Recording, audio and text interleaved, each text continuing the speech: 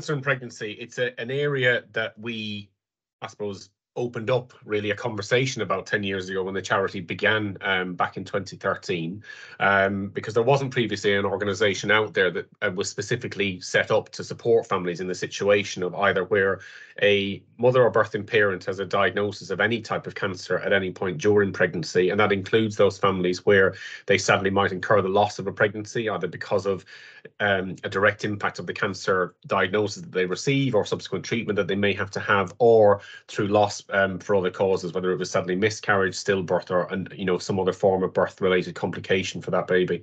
And that support extends also to families where they receive that diagnosis up to and including 12 months postnatally as well. And likewise, that also has the same framing if loss is incurred. And we also provide our families, because our support when we start is very much a full life cycle of support. And when I say that, it's not about necessarily from birth to death. It's about a life cycle in terms of how long families want to stay in touch with us. We don't have a cutoff, but sadly the reality of working with people and supporting people with cancer is that some of those families sadly will succumb to that cancer. So we do provide that ongoing support to families as well, where they sadly do die as a result of a cancer diagnosis having been received in one of those two timeframes earlier, and that's where it's ongoing provision of support to the surviving partner if they've been in touch with us as well. We initially were an organisation that covered the UK and and Scotland, and then we've expanded to cover Ireland as well. So we have this full geographical coverage, but obviously we're able to focus that in terms of our resources on the different countries within that geography that we cover as well. And so we're obviously coming up to, with us being in June 2023 now, we've come up to this huge milestone that it felt like it's crept up rather than feeling like it's been coming for quite some time. And we've been a decade in operation.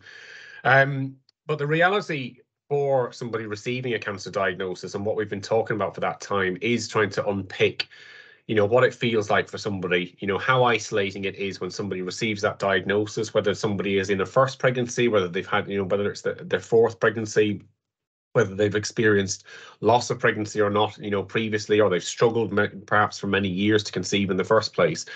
And then to hear somebody inform you, whatever type of symptoms you've had or whatever has led up to that diagnosis, to hear the words cancer in and around pregnancy, it creates this trauma, but on a multitude of levels. So there is, as there would be for anybody receiving a cancer diagnosis, that immediate concern of, fear of life and, what does this mean for you? What is it going to feel like? What does treatment going to look like, if indeed there are options, depending on your situation?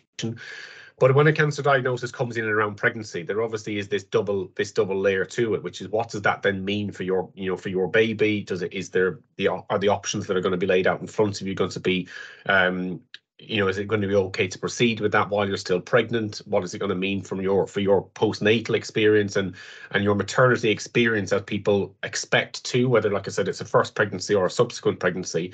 People's expectations of maternity are quite fixed, even though the reality unfolds for each person in their own journey.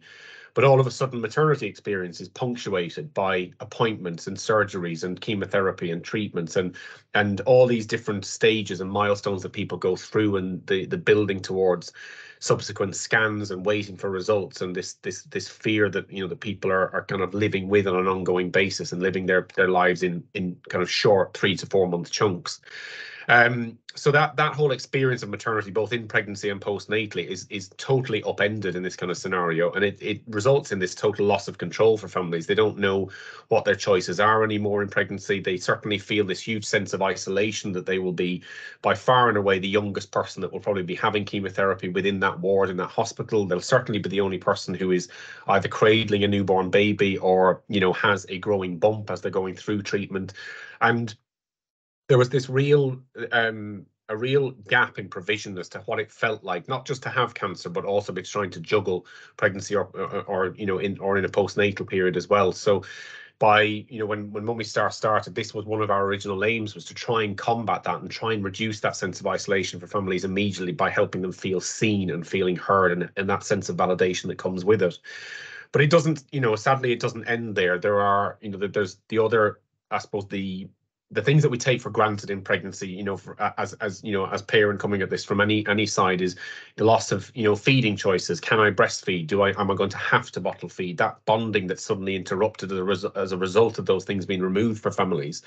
And it's not only there in the immediate point of diagnosis as well. It comes in a form of what we refer to as grieving whilst living quite a lot when we're supporting families. It's this loss of sense of self, of sense of normal, of expectation of what your life would look like, what your maternity experience would look like, what your ability to parent in the way that you had perhaps hoped to, or the way you had parented previously with other children had unfolded. And all of a sudden, there may be mobility issues around that. There may be side effects that come with that around, you know, subsequent treatment. Menopause is a huge, you know, issue for many of our families around being, you know, pushed into early menopause in your 20s, 30s or 40s as a result of, you know, ongoing treatment and the longer term side effects.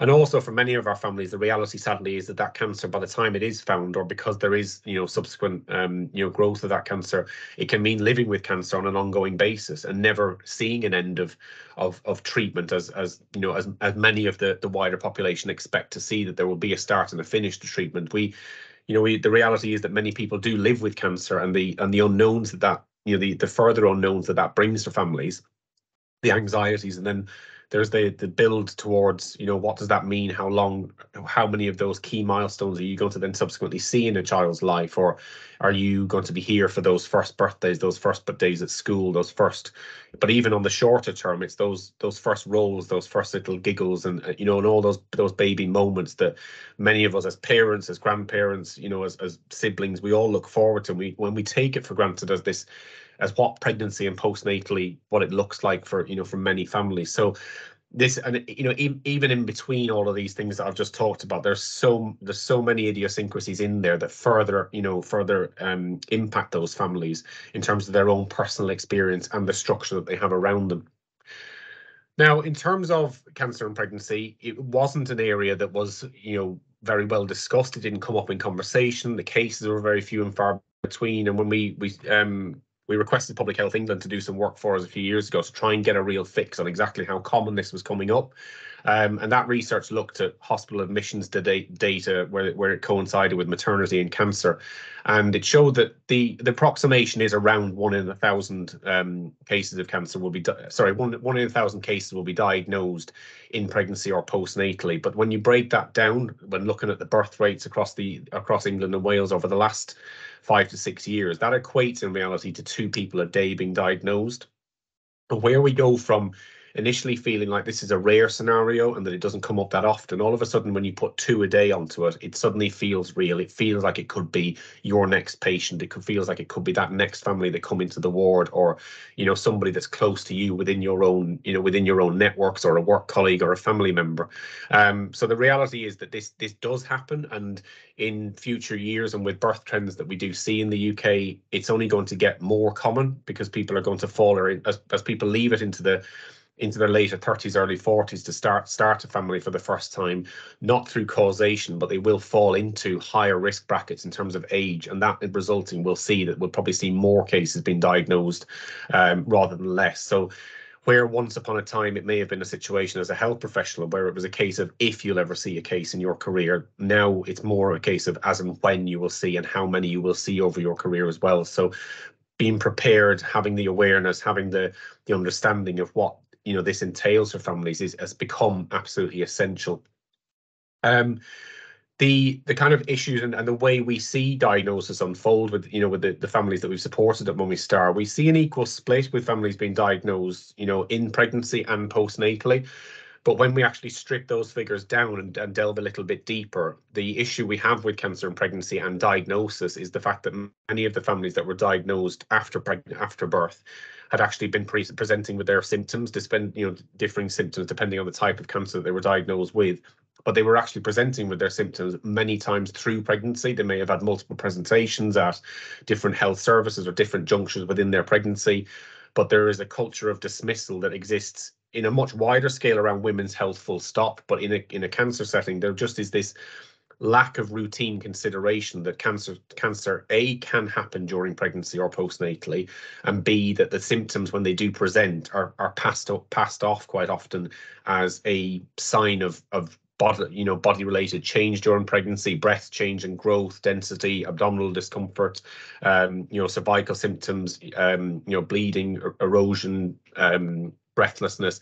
There's so many reasons why these symptoms are seen in pregnancy as part of pregnancy, but yet if we were to look at these same symptoms in somebody who is not pregnant, they would probably be elevated very quickly and seen as the red flags that they should be taken. So we're trying to, our work is very much one of trying to instill a culture of considering, could it be cancer? And if so, what are the processes that you then can follow as a health professional to be able to make sure that you can offer that reassurance to families as early as possible? And if sadly a cancer is subsequently getting diagnosed, then the earlier that process takes place, the wider the net of options is for those families, rather than it being a multiply delayed diagnosis. And then by the time it comes around, that range of options has shrunk quite significantly. Or in the worst case, that cancer, sadly by that stage, is actually subsequently spread to another part of the body. So it's about early awareness, early intervention, and the key thing is listening and encouraging advocacy, both from health professionals, but also for the person themselves who is experiencing the symptoms, to be their own advocate and to know that they have a right to challenge opinion constructively and to be able to push for further investigation. The other big myth in and around this area is that that there are many choices in pregnancy, far more than people do expect. Part of the reason why that there seems to be this feeling of a lack of options and a lack of choice for families is because the idea, and this maybe stems from people's own experiences of having chemotherapy or seeing relatives or friends go through treatment, is this idea that when you see people suffer all the side effects that come with many treatments, I suppose that you start to consider, how could that possibly be conducive with an ongoing pregnancy? How could that not be impactful to the ongoing growth of a baby and the ongoing health of that child as they develop in the womb as well? But the reality is very, very different. There are many choices in pregnancy.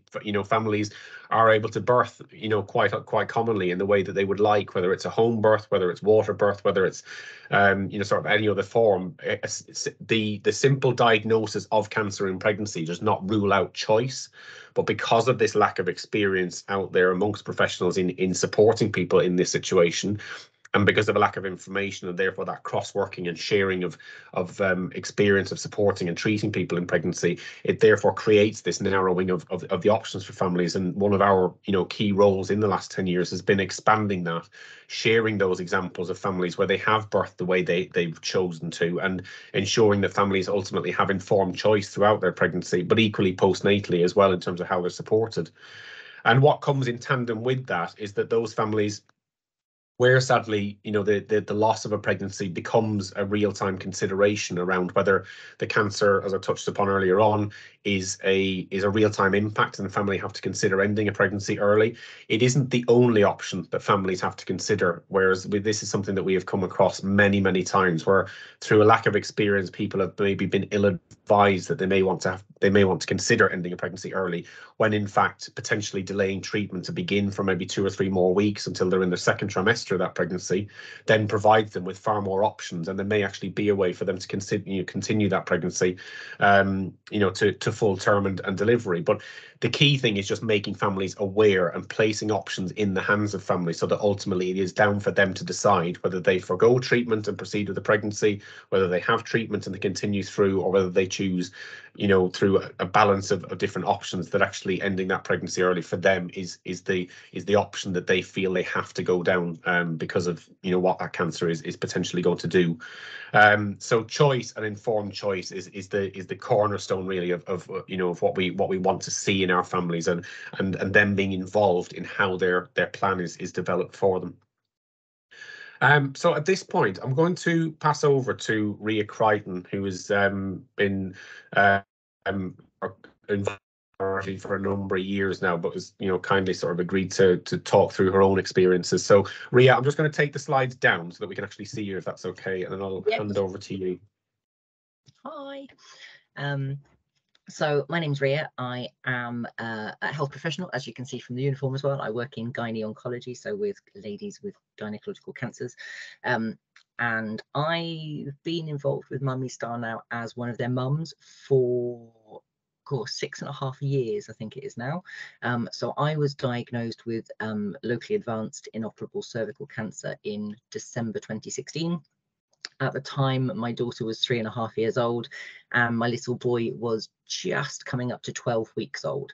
So very, very little baby at the time when I was diagnosed. Now, as Pete mentioned in the previous slide, my symptoms had actually started during my pregnancy. So around 5 months into my pregnancy, I'd started presenting with some pelvic vaginal bleeding. To start with, obviously went to the hospital, had ultrasounds, baby was fine, so there wasn't too many concerns about it. Had examinations, and no one was particularly concerned because placenta was fine and baby was fine. So it was just kind of seemed to be one of those things that happens in pregnancy. It can happen, don't worry about it. So as time went on, the bleeding got worse. I started to develop bowel and bladder issues, pelvic pain, leg pain, back pain. And again, it was just felt that all of the symptoms were down to pregnancy. Obviously, you know, bowel issues, bladder issues, pain is all quite common in pregnancy, and bleeding can happen for non-malignant reasons as well. So it was always put down to the fact that it was just pregnancy related. Even when I had my little boy by emergency C-section, because of the bleeding, but also because he was a breech presentation. So luckily he was very clever and he was upside down. And so I had to have a C-section, which was brilliant, because actually if I'd gone through a natural birth, it would have probably ended up very differently. So even then, they still didn't, it wasn't what they were looking for, so nothing was noticed. It was only a very supportive GP when I was around, I think I was about 10 weeks postpartum. I'd been presenting back to the health visitors complaining that the bleeding was still happening, the pain was getting worse. I remember trying to, you know, have my little boy at night when he'd woken up crying, and just kind of rocking back and forth with him thinking, oh my God, my pelvis felt like it was going to just snap. The pain was something that, you know, considering I had my first daughter naturally with only a bit of gas and air, I'd not had much pain like that before. And actually the GP was really good. When I went back to the GP, they immediately referred me to the acute hospital, as they felt it was potentially an infection still related to the C-section that I'd had, or possibly you can have things like retained placenta, that where bits of the placenta gets left behind, and that can cause bleeding and problems as well. So they were still not thinking actually this could be a cancer. They were still thinking this was pregnancy related. And it was only when I eventually had the ultrasound and the examination by the gynecology team at the hospital that suddenly things changed, and suddenly they were thinking, right, this could be a cancer. So I was referred for further investigations, ended up being admitted as an emergency, and ended up having MRIs and CT scans. At that point, my little boy was 11 weeks old, and I was breastfeeding at the time, which I'd really wanted to do. So I'd struggled with my daughter to breastfeed. So the fact that me and my son seemed to get on really well with it was fantastic and really positive. But obviously being admitted as an emergency,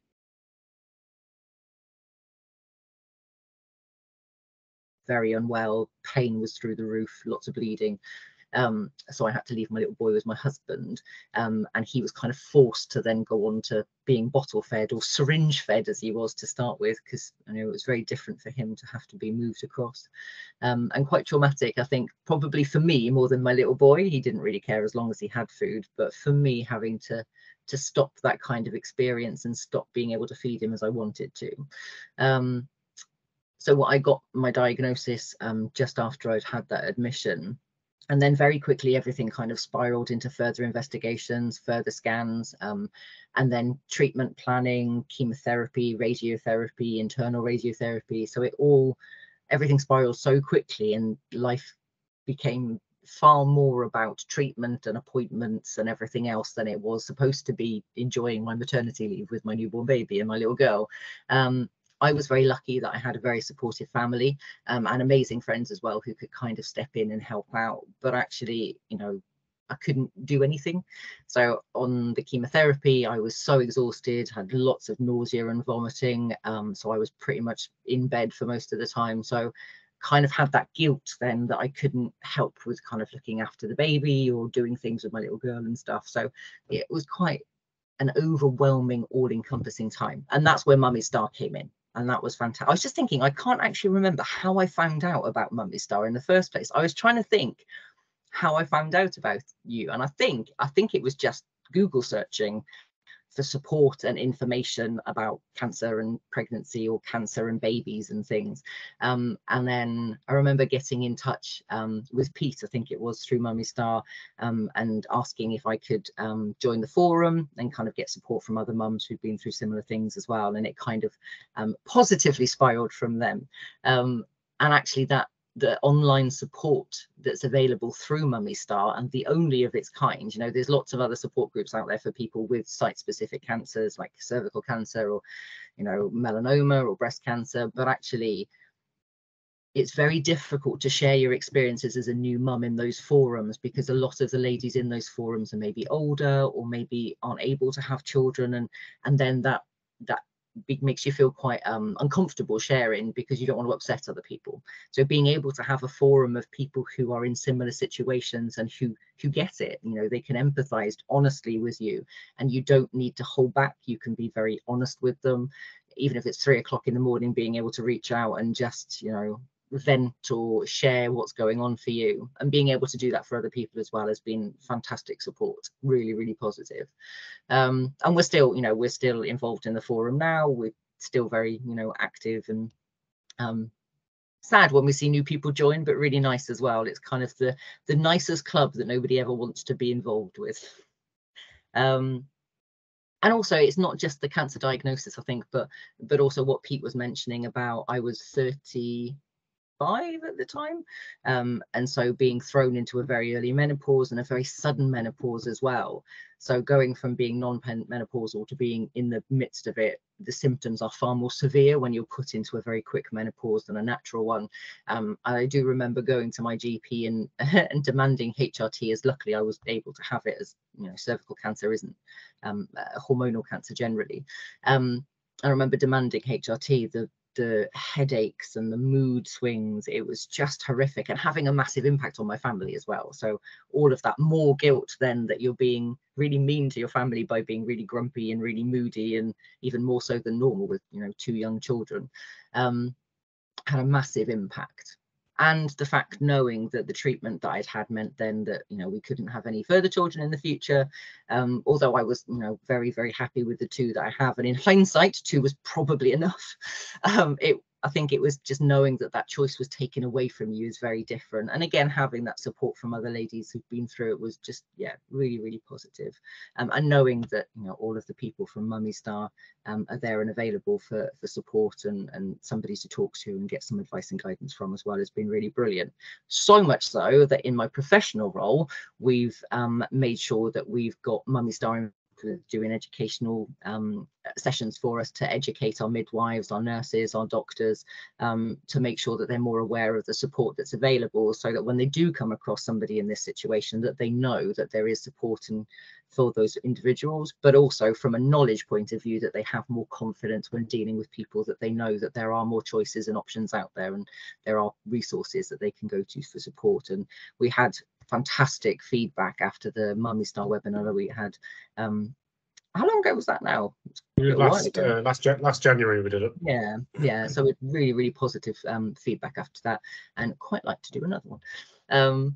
But yeah, so that's kind of very, very short version of my story. Still living, you know, cancer free. Luckily, I've got no evidence of disease now. 6.5 years later, had a recent MRI scan after a bit of a scare, but all fine, and just living now with the side effects of treatment, which, you know, are a whole other thing of their own to live with, and adds into that mum guilt that you get anyway. But yeah, again, without support from resources like Mummy Star, it would make life far more difficult than it is at the moment. Thank you, Rhea. That's really, really helpful. Thank you. I'm going to link into a lot of the points that Rhea's sort of talked about now in terms of Mummy Star, but just a little bit more detail. I think the top of it is that peer support and that forum-based support that, you know, that has been provided over the years. The key thing with this, and I guess paraphrasing the words that many of our families use, is it's created this Mummy Star family, and it's as Rhea, you know, touched upon, it's not the connection that we're able to facilitate for our families through that forum support is not based on the specific cancer you have. It's not about whether you have breast or cervical or thyroid or bowel cancer. It's about the fact that there is that shared guilt, I think is probably the best word to use, that you just have, is that shared sort of, what are we missing out on, what are we not able to do, and how people internalize those feelings of that it's them almost choosing to not be able to participate, when the reality and what needs validating really desperately quickly for families in this situation is actually, this is not your fault, this is not in your control, and this is unfolding in a way that you're not yet going to be able to fully foresee it. And there are going to be many different chunks to this over the period of treatment, surgery, and and the longer term aspect as well, in that period where it's living with cancer, whether it's with evidence of cancer still or being cancer free, but the long term impact of it. So by being able to provide that emotional support, it provides that validation for people that they are seen and that they are heard, and that this is something that when you think, I think that the menopause symptoms is a good example of this, is when you think, oh, why am I feeling like this, or I must be, I must be causing, issues to other people, or how does this knock onto family dynamics? When you then share that with other people and you hear those same things reflected back at you, it does create this, it does take away some of that isolation, not in its entirety, that's not in our gift to to do that, sadly, but it gives you that almost that validation that, this is not, again, of something that that is down to me. This is a side effect of what I'm going through on it, what I've been through, and what I'm going through on an ongoing basis as well. So been able to share that, been able to share it at all hours with anybody, but also being able to be there for other people that suddenly then find themselves in that situation. So, we often find some of the biggest support to new families that get in touch with us, and then we facilitate their introduction to the forum, is from those other families that have already been supported, or who know what the process may look like for that person as it unfolds, where the various trip hazards are. But one of the simplest things I think I can ever illustrate in terms of the impact of what we do is the simplicity of simply saying to somebody, congratulations on the birth of your baby, congratulations on the news of your pregnancy, because when everybody else is surrounding that person and is so focused on the fact that they have been diagnosed with cancer, either pre or postnatally, people get consumed by the news of that, and they can very, very quickly forget actually where you are, where your focus is the fact that you are carrying that much wanted baby, or you've just had that baby.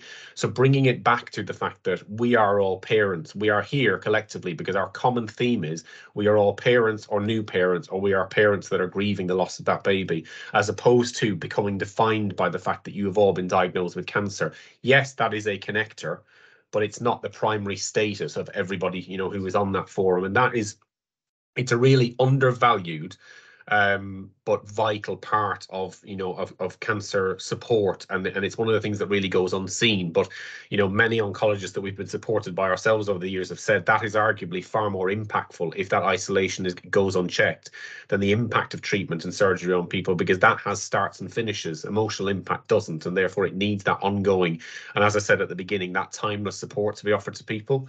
So we've been able to provide that and facilitate that for nearly 1,600 families over the last 10 years. And with that goes that family support and advice. It's been able to facilitate when people get their diagnosis and they are directed in so many different directions to be able to seek the support that they have. Ours is a role of facilitation, and being able to pick through all that when people have no headspace whatsoever, having just had that diagnosis, is to be able to draw out those pieces of support that are going to be most important to those families. What is really going to make a difference to you when you have a 2-month-old baby at home? And what other family support is out there, what financial advice and support, and people, supporting people around their entitlements, looking longer term, looking at rewards and ways of breaking up the monotony of treatment and the impact of that with, it could be like respite trips away for families, and working with other organizations. So it's very much us is one of, it's a model of collaboration at Mummy Star as well, and working with the other small organizations that are out there. Advocacy is a huge part of what we do. It goes back to what I said in an earlier slide about informed choice. There's so many families that don't feel like they are being given the full range of options that they should have in pregnancy, because people are unfamiliar with the options that somebody can have. So that parent who is desperately wanting a home birth because, I don't know, they weren't able to have it with their first pregnancy and they were determined that it was going to happen this time, only to be told, well, you've got cancer, so you're going to have to deliver that baby in the hospital, it simply factually is not true. And unless there are clinical reasons as to why birthing at home for that person is unsafe, there's no reason why that birth choice shouldn't be fully supported. But it's about working with both the health professionals and the family to ensure that all the options and choices are there and are discussed, and then a plan is created, including everybody. One of I suppose the start of our program around education comes, I guess, first of all, in looking at what the issues are that are most pertinent to our family. So it could be treatment, it could be financial difficulties, it could be menopausal issues, it could be sex and intimacy, it could be pain management. We've created a range of resources around all these subjects because our families are talking about them commonly. Our response has been to create resources that people can then tap into, so the next family that get in touch with us that start talking about that issue, we can then direct them to something that we've created. And that could be working with a family that has an insight in that area professionally and personally, like Rhea, for example, helped create one of these around pain management a couple of years ago. It could be more recently where we've done ones on sex and intimacy, financial aid, grieving whilst living, that topic I discussed earlier on. Menopause is again a common theme that's coming up, just so that we've got resources that we can direct both professionals and families that we support into as well. And obviously wrapped into all of that is trying to help people and support them through the varying pitfalls financially as they come through. And people are just unaware of, what their entitlements are in a situation like this. Something as simple as, am I on sick leave or am I on maternity leave? Does one thing override the other? And then what gets wrapped into that is, the longer term impact of returning to work, how we support families back into work, getting, letting them understand, helping them understand their rights and entitlements to phased return.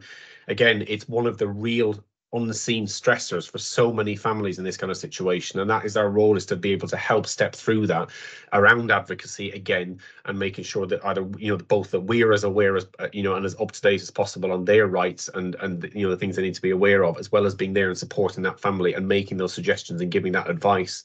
Because for every family that we support, we're then able to learn from that family as well, and we're almost in a pay it forward kind of manner. We're able to then use that learning that we gain to be able to then support another family in the future and another family, and almost create this patchwork of support that we can provide and overlay with the different situations that we see unfold for us. The education and awareness aspect of what we do has become really, really significant. When we started out 10 years ago, we didn't see ourselves as an educator. We didn't see ourselves as an organisation who was necessarily going to play the role that we now do.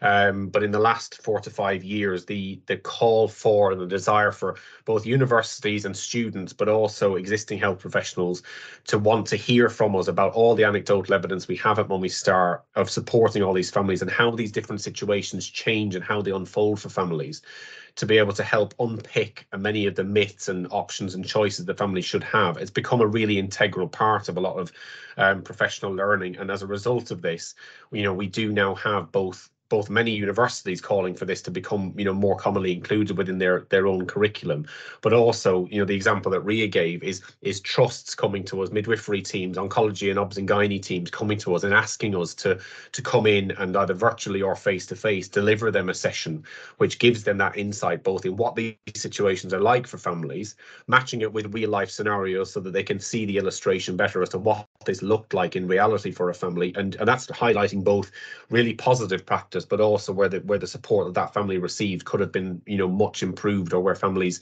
didn't necessarily feel they were communicated with and put at the center of their of their care planning.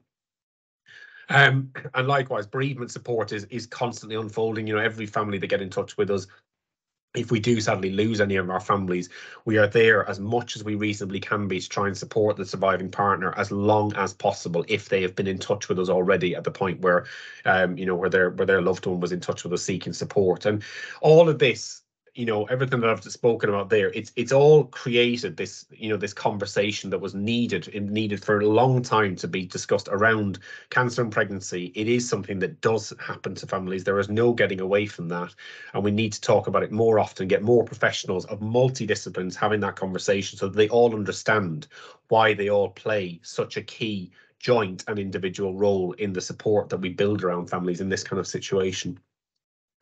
That's just a recent quote, actually, that just from this week, just from from a family that was supported only a year ago. But I think what it illustrates really powerfully is the simplicity of having somebody that you feel has got your back, and somebody that is remembering that you are going through this outside of your own unit, outside of your family and your friendship groups or your work colleagues. And we don't support families as a statistic, as an initial when we start. Every one of these families, it's very, very personalized support. It's tailored to their individual circumstances. We don't greet families and say, this is what we offer at Mummy Star and how do you fit in. It's about getting to know each family, understanding their own dynamics, their treatment plan, their support structure, and we weave into that how best we can support that family, rather than it being a one size fits all situation. And having somebody remember that you're there, that you've got a scan coming up, that you've got an appointment that week that you could be anxious about, is really, really key. And it really helps disarm people are, in terms of some of the anxiety that they can feel in the build up to those appointments. We talk about scanxiety quite a lot. It's something that people feel when they're building up to, 3-6 month scans, and it has a really detrimental impact on people. But something as simple as that email landing saying, we know you've got that scan in 2 days. We hope you're doing okay. But if you want to call beforehand, if you want to chat, please just remember we're here. So I suppose the best way of summarising that is just to put some figures on this in terms of how your support is helping us. And it's helped us, but it is helping us still. And this is what we've managed to achieve is supporting over 1,600 families in over the last 10 years. But that's gone up significantly over the last 5 years as we've grown, and we've almost hit a point where most hospitals now, they're referring families to us within a few days of them receiving their diagnosis. Whereas in the first 4 or 5 years of the charity, because the information wasn't necessarily out there, it could take many, many months for somebody to be informed of us. We now literally hear from somebody within days, a maximum, I'd say, a week of being diagnosed. And that is in part to do with all the awareness work we've done over the years, the annual awareness week that we run around cancer and pregnancy, that what we've shared in terms of the support and the impact that this has on families. But also it's the education and training and how that work is filtering through both to the existing health professionals that are out there, but also to entire new generations and cohorts of health professionals that are coming into the industry that are already pre-armed with the information that we can offer, not just to the family, but it's to them as a professional as well, because it's recognizing that this is a deeply traumatic situation for a health professional to watch any family go through. So it's making sure that we're creating that almost softer landing, for people. But the reality is, in terms of the support, the support that we're able to offer families, there's 70 hours a week of support being able to provide to the families that we're supporting now. And that's not just the family that gets in touch tomorrow or emailed us this morning. That's those families that have been in touch with us for several years as well, that are perhaps long past treatment, but they're going through all those ups and downs of what post-cancer life looks like and what that new normality looks like. So that support, it comes in. When we look at all the communications that we've had with, with families over the years, whether it's an email, whether it's a phone call, whether it's a text message, whether it's sending somebody a voice note on WhatsApp because they can't particularly see that well because of one example we've got with somebody that's got ocular melanoma, we communicating the way that person wants to be communicated with, to make sure that our support remains as accessible as possible to every family at any stage during their diagnosis and post that as well. The significant aspect of the education, I touched upon it just briefly before, is that more and more universities now, rather than us being invited in to maybe deliver a session every now and again, more and more universities are now actually building us into their core midwifery curriculums, particularly, so that we're there on a cyclical basis. So we get to teach every single new cohort, whether that's 30 midwives in a cohort or 120, as it was with one university that I visited last week. So that is literally thousands, potentially, of new midwives, of new obs and gynae trainees coming through their university curriculum now, like I said, pre-aware that this is something they will see unfold at some point within their career, so that they know that they can offer people far more choice than they perhaps did, thought so otherwise. But they also know there's a reference point back for them and their families in the future. And just in the last 3 years, as you can see, we've delivered this to to nearly 5,000 students and health professionals, and those numbers are only going up. That says a lot to us. It says it gives us a lot of validity that what we are delivering, we know is a real time message. key for the learning of existing health professionals, and then what we have been doing for the last 10 years is clearly having an impact. People would not continue to refer to us and refer their patients to us unless there was a clear bond of trust and reputational, reputational trust in what we do, and knowing that when they refer that person to us, they know they're going to be looked after and cared for and treated as an individual, and that's going to be there on an ongoing basis, and it won't have a, it won't have a cut-off point of 2 years, for example, where we have to cease supporting. They refer to us speedily because they know we'll look after each one of these families, and we'll continue to do so. And this really sums up the ethos with us at Mummy Star. It is very much about the identity of the person, and it's, where we get to a situation where we care and listen to families and we provide informed choice, we end up in a situation where, where a pregnant person or somebody postnatal with cancer, they are seen as exactly that first and foremost. They're not seen as a cancer patient who happens to be pregnant or a new mum who happens to have cancer. It's very much making sure that their status is not defined by the illness that they have been diagnosed with. And that makes a massive difference to families in terms of both how they feel, but when that viewpoint is used in terms of how we shape the care they receive, whether you're a midwife, whether you're an obstetrician, oncologist, health visitor, it doesn't matter what point you come at this scenario, it's about seeing that person for how they feel and how they felt when they came into that situation prior to their diagnosis, because that's how they want to be treated. That's how they want to be seen. Nobody wants to be defined as, a cancer patient. They want to be seen as, who you are, and make sure that you retain that identity in the eyes of everybody that can come into your sphere at that point. So I'm going to finish there, and I hope that I've been able to give you a really good overview, and with Rhea's help, thankfully, to illustrate the impact of what we have done at Mummy Star, what we continue to do, and most of all what we strive to continue and grow as we're about to step into this next decade of support. And I'm still kind of pinch myself every time I say that, but it is, it's a whole decade of this work behind us now, and we've made a real-time, and we are making a real-time difference to many families out there. So thank you very much for listening, and thank you, above all, for your support and becoming, part of this, and becoming a key, foundation, and us being able to build this and continue to expand and grow and learn, from each family. So really happy to take any questions that you've got. If there's anything that you'd like me to expand on, or sort of let you know a little bit more in terms of the detail. So yeah, please feel free, but thanks very much. Thank you. I would like just to say thank you, Rhea, for sharing your story. Really, I'm so glad that you're fine now, but a very powerful story and really well articulated. I was going to ask though, since you've been doing the educational stuff with the midwives and in universities, I don't know if you've been able to do this, but have you seen more people being diagnosed earlier? Because what you were saying, Rhea, was that it was your symptoms, and it seems like a lot of women's symptoms aren't recognised as cancer, but just put down to, well, you're pregnant, so just expect all of these awful things, as symptoms of your pregnancy. Do you feel that the professionals are now looking out more for earlier signs of the cancer, and not just putting it down to symptoms of pregnancy?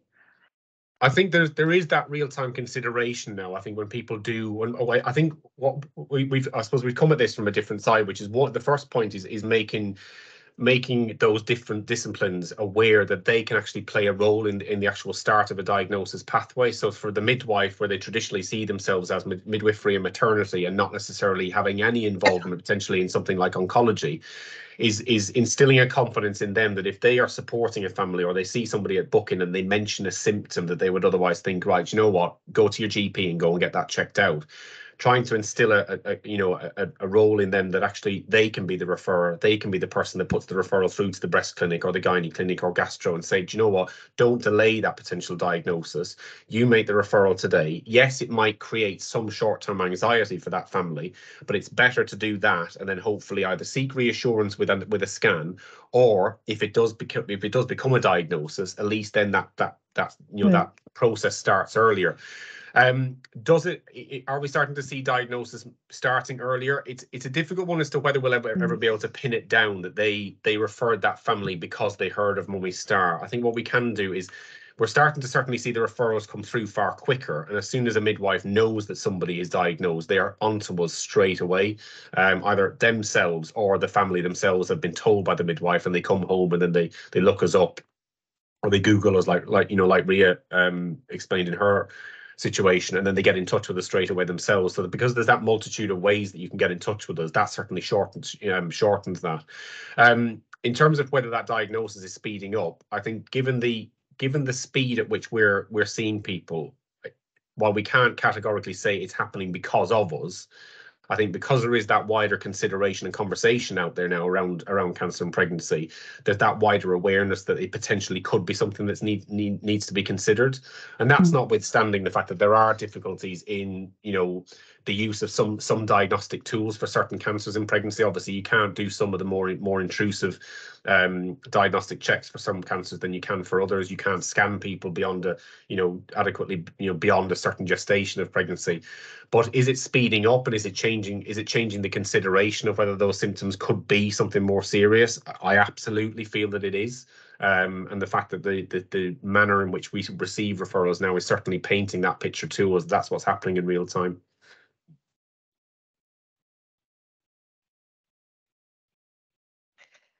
Just thanks.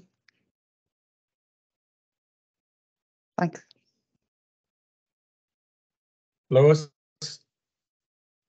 Hi, and thank you so much. It's been really interesting hearing about all the amazing work you've done over the last 10 years, and also Rhea, your personal experiences. So thanks so much. It's really shocking to hear the statistics and also the lack of support that's out there more broadly. So you're clearly doing amazing work.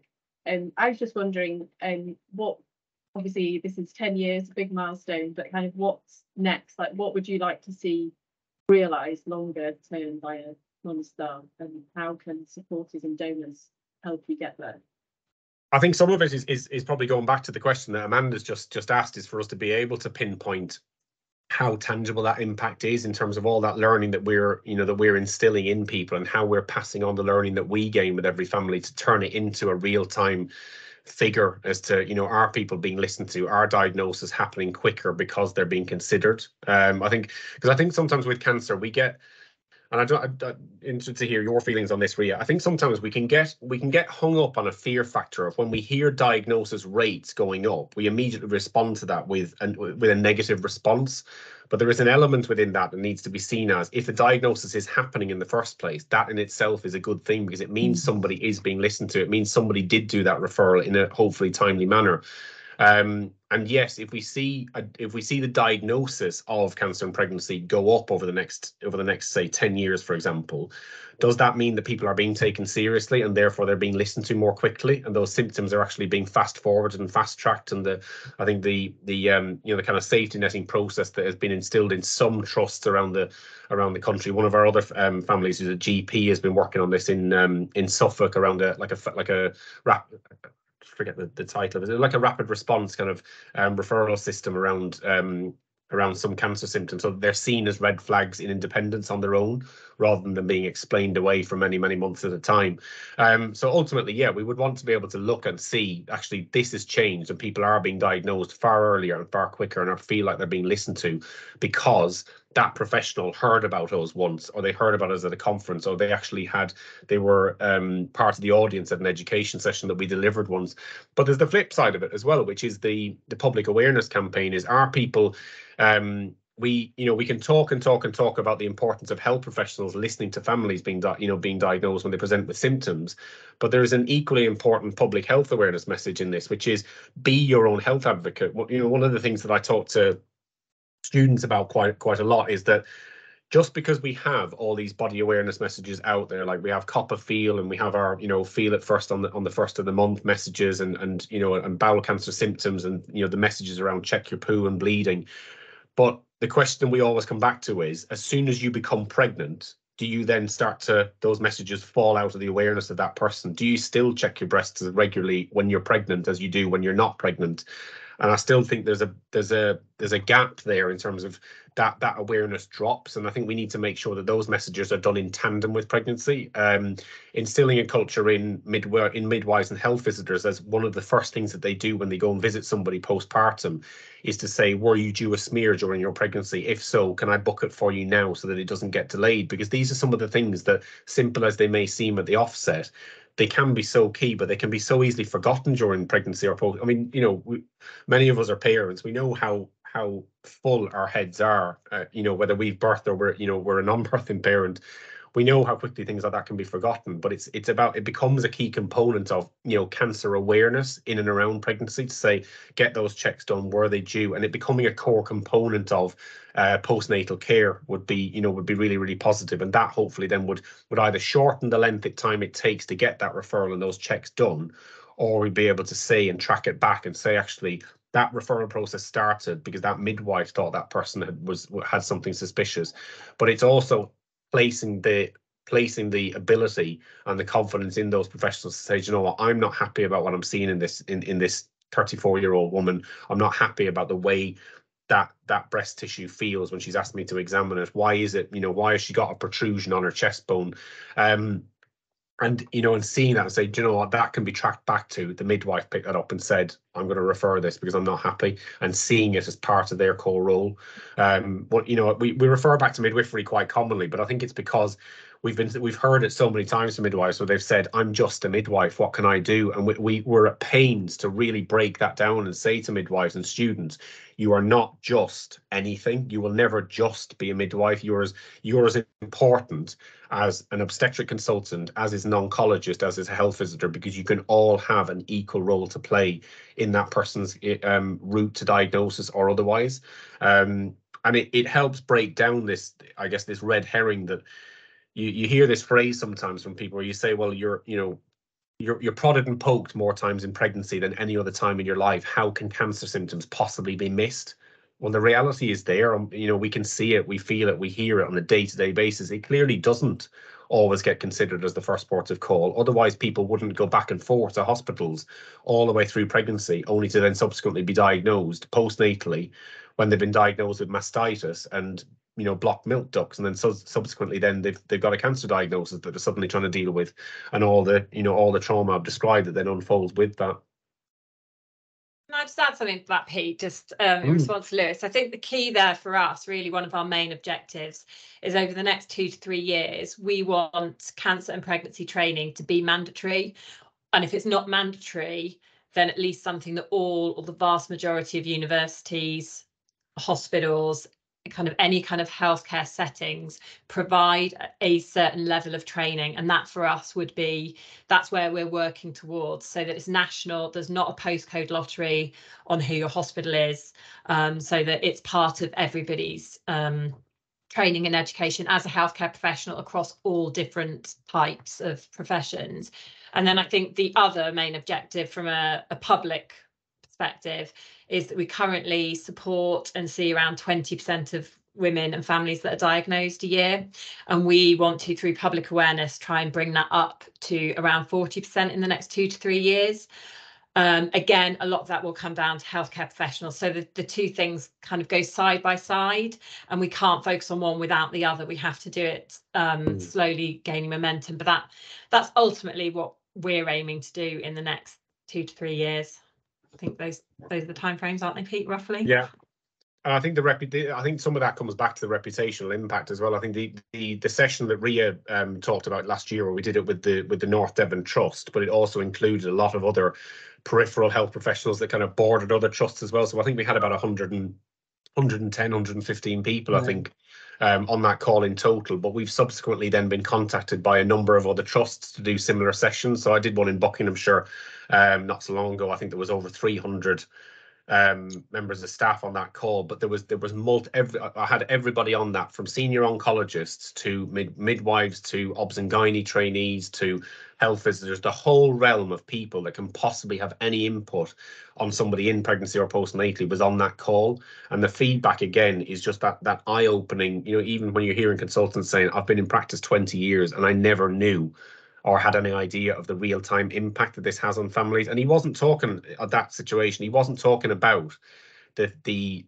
treatment related impact. He was talking about all that unseen impact that we talk about, you know, both in the short and long term for families as well. So there is that reputation, you know, like I said, originally it was us reaching out, you know, in a large part to try and, you know, deliver some of this education to people. We're now being contacted by as many people who want it as we are contacting people to say this is what we offer. And so there's going to be a point, thankfully, I think, with the way this is going, with the trend we're seeing at the moment, where those two things are just going to merge into one, and we will have this total mapping. And that's you know, that's what we're aiming for, both with universities but also the trusts, to want to have that cyclically, because obviously there's going to be that transient nature of NHS staff as well. You know, but it's also, I suppose, what's intertwined with it all is that support message of, you know, the NHS, and, you know, and encouraging people when they have these symptoms to trust their service and support and access their hospitals, because we are still dealing with some of the post-COVID, I think, mindset of, I don't want to bother somebody, I don't want to take up somebody's time. And it's like, no, it's open, go and see somebody, go and get checked, don't delay. And I think it's one of the roles that we see ourselves as, you know, really is key in us, is, you know, we are supported by so many NHS colleagues and other health professionals, and we're reciprocating that as well to make sure that intervention happens as quickly as possible, however or whatever route that takes.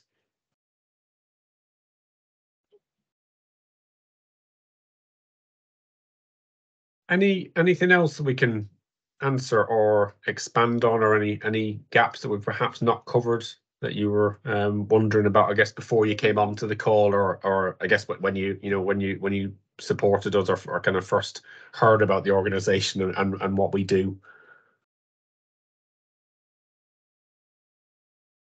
Not from me. I'm going to have to go because I've got another meeting. No worries. But thank you so much for the presentation, and to you, Rhea, for your story, and just brilliant project. Thank you. Thanks, Amanda. So much. Thank you for your support. Yeah, thank you. Thanks. Bye. Thank you. Bye-bye.